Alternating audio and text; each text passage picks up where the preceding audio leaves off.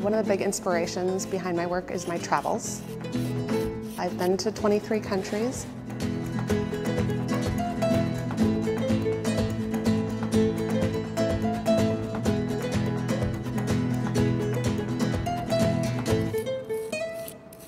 I've been working very realistically and life-size. We see someone we identify, we relate to them, and we hopefully are not just looking at what they're made out of, but actually their expression on their face. And so I'm using those clues and those identifiable, comfortable sorts of imagery to bring you into the narrative right away. My name is Christina Carfora. I'm a sculptural ceramics artist with a passion for drawing. Normally, the work starts from a real story, from a real person I met, from a real event, or something I actually experienced. A lot of times it's just a moment or something that happens that flickers and I see something there. I do keep a sketchbook when I travel. I do a lot of photography as well.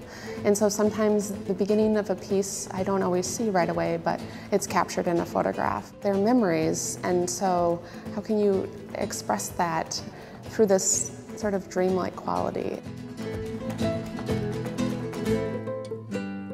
When I went one time in Kalimantan to a rescue, I met a female orangutan there who had her hand chopped off from the palm oil plantations. She was emaciated, starving, and she had been caught for quote-unquote stealing from the palm oil plantation.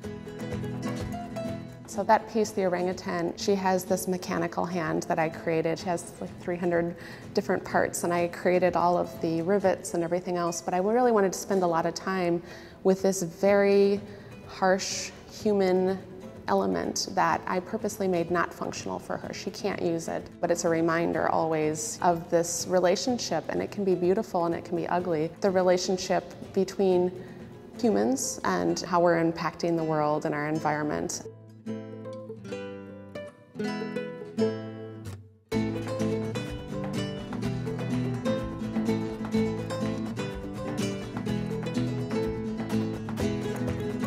Normally with this, I actually put my own fingernail under their fingernails to make it convincing, so it's just like a real subtle. The hands, they actually represent the passenger pigeon.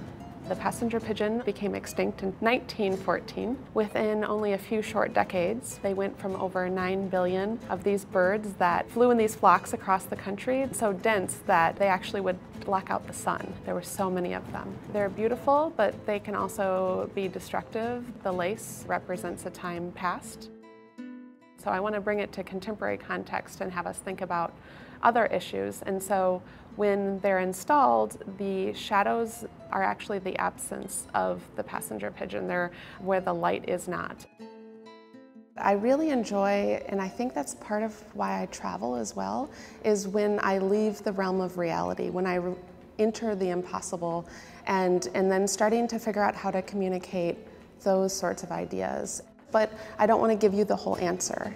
People can bring something of their own to the work and then take away a new idea or a story or a desire to travel somewhere, whether it be an actual location or something in their head.